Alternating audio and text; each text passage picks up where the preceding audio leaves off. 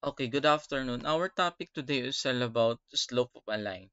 The objective, to find the slope of a line given 2 points on the line or its graph. So it means we can find the slope of a line by using 2 points na kung saan gagamitan natin ang formula or by using graph. So ibig sabihin, kapag may graph tayo, makukuha din natin yung slope. This is our week 5, first quarter, topic 3.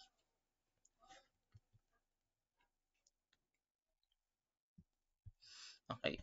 What is slope? If x sub 1 is not equal to x sub 2, the slope of the line through the distinct points p sub 1 with ordered pair x sub 1, y sub 1, and p sub 2 with ordered pair x sub 2, y sub 2 is its slope is equal to rise over run equals the change in y all over change in x is also equal to y sub 2 minus y sub 1 all over x sub 2 minus x sub 1, or y sub 1 minus y sub 2 all over x sub 1 minus x sub 2. Okay. Yung rise over run, ginagamit natin yan kapag ang given natin ay graph. So, ibig sabihin, gagamitin natin yung rise over run to find the slope of the graph. And next, yung y sub 2 minus y sub 1 all over x sub 2 minus x sub 1, gagamitin natin yan to find the slope with given 2 points. So, ibig sabihin, mayroon tayong 2 distinct points dito, then gagamitin natin yung formula na yan. It means we have 2 methods para makuha natin yung slope. Okay. Example, find the slope between negative 3, 6, and 5, 2. So here, by using graph tayo. So, ipa-plot natin yung dalawang points. So, yan. Then, construct a line. So, here, we need to find the slope of this given line. So, let's say, ang starting point ko is negative 3, 6. Then, we want to find the slope from negative 3, 6 to 5, 2. So, ibig sabihin, mag-start ako ng negative 3, 6 papunta sa 5, 2 by using rise over run. Since ang target ko ay 5, 2, bababa ako ng 4 na beses, 4 units. Bilangin mo yan. 1, 2, 3, 4. And 1, 2, 3, 4. Stop ako kasi target ko ay yung 5, 2. So next, means nag-down ako, so magiging negative siya. And magra-run ako ng to the right, so magiging positive naman siya. Kapag magra-run ako ng to the right. So magra-run ako ng 1, 2, 3, 4, 5, 6, 7, 8.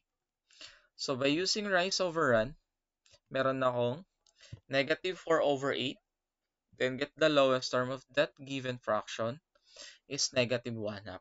So ibig sabihin, ang slope ng line na yan ay negative 1 half.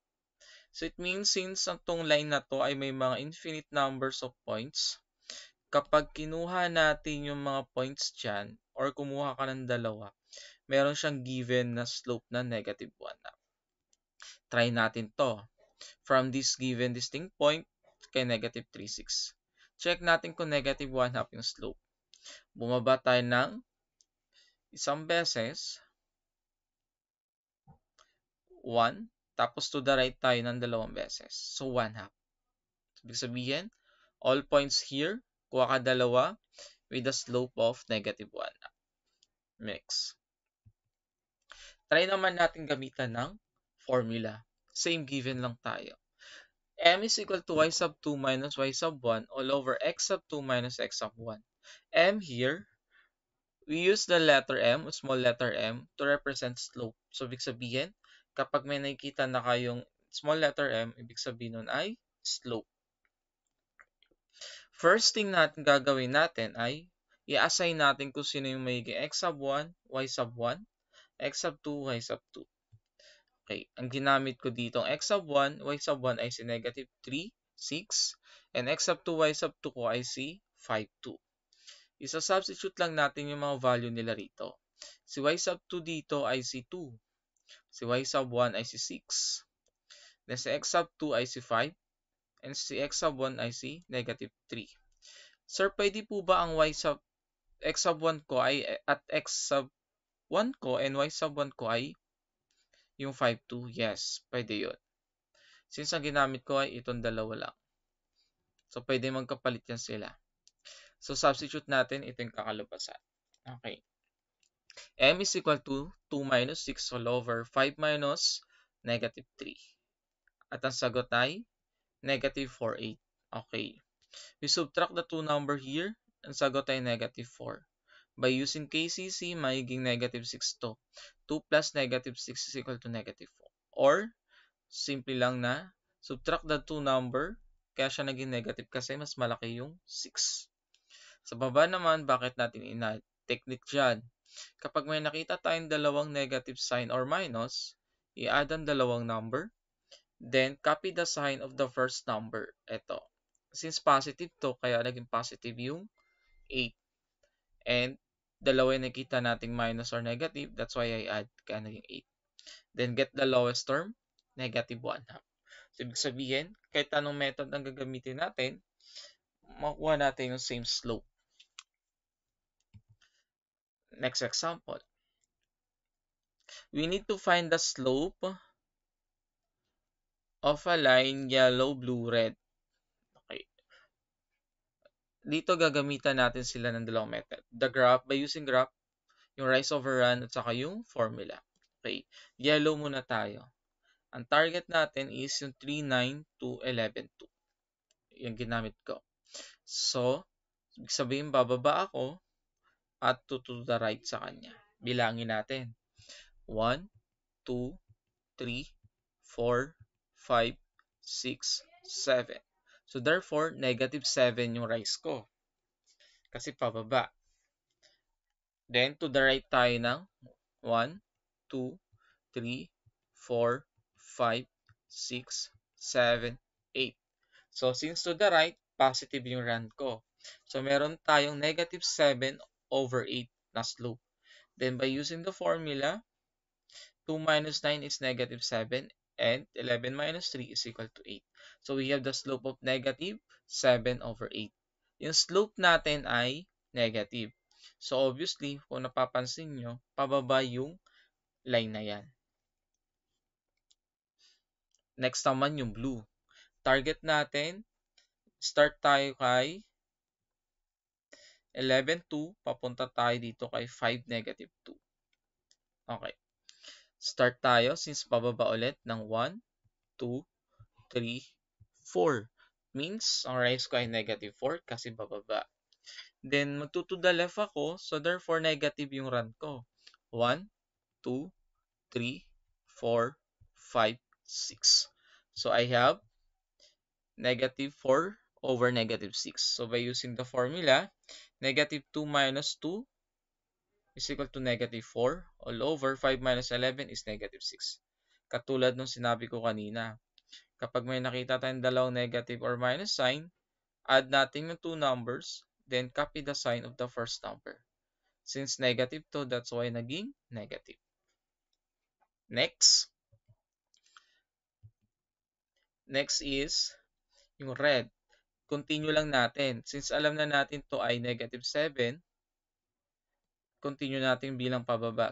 Negative 7, negative 8, negative 9, negative 10, negative 11. So, therefore, yung rise ko ay negative 11. Then, yung run ko to the right ay 1, 2. So, negative 11 over 2. Ayan. Add natin yung two numbers. So, that's why we have negative 11 over 2. Next. Find the slope between 5, 4, and 5, 2. So, by using the formula, y sub 2 minus y sub 1 all over x sub 2 minus x sub 1.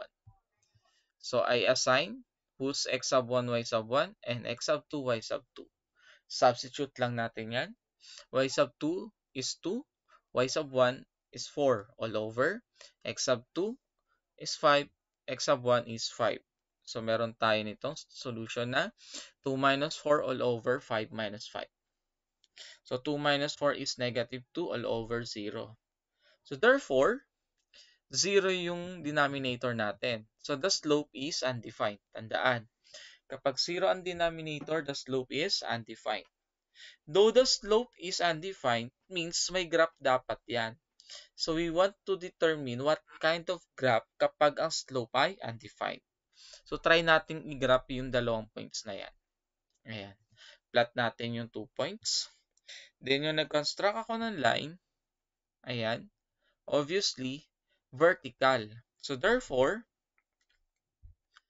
by using graph, ang graph ko ng undefined ay vertical line. Tandaan nyo. If the slope is undefined, the graph is vertical. Or, if the slope is undefined, the line is vertical.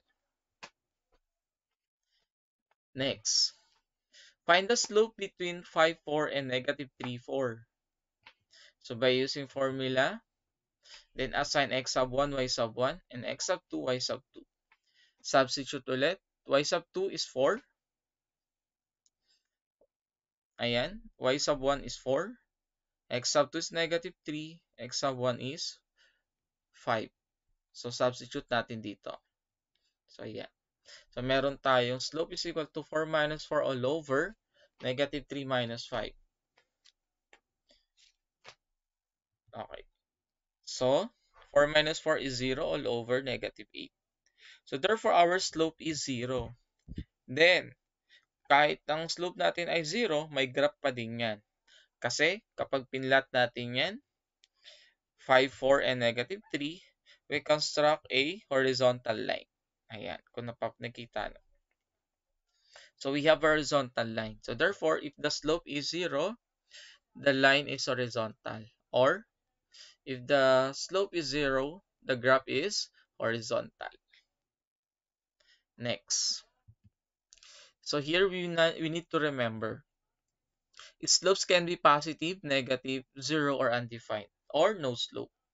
Vertical lines, yung patayo, have undefined slope. Tandaan yon. Next, horizontal lines, yung mga pahigang line, have 0 slope. And lines that rise to the right have positive slope. Ito yung from left to right, pataas. Yung from left to right, pataas pa ganon. Positive yung slope. And next, kapag yung line mo naman from left to right, tapos bumaba pa ganyan, you have the negative slope. Thank you.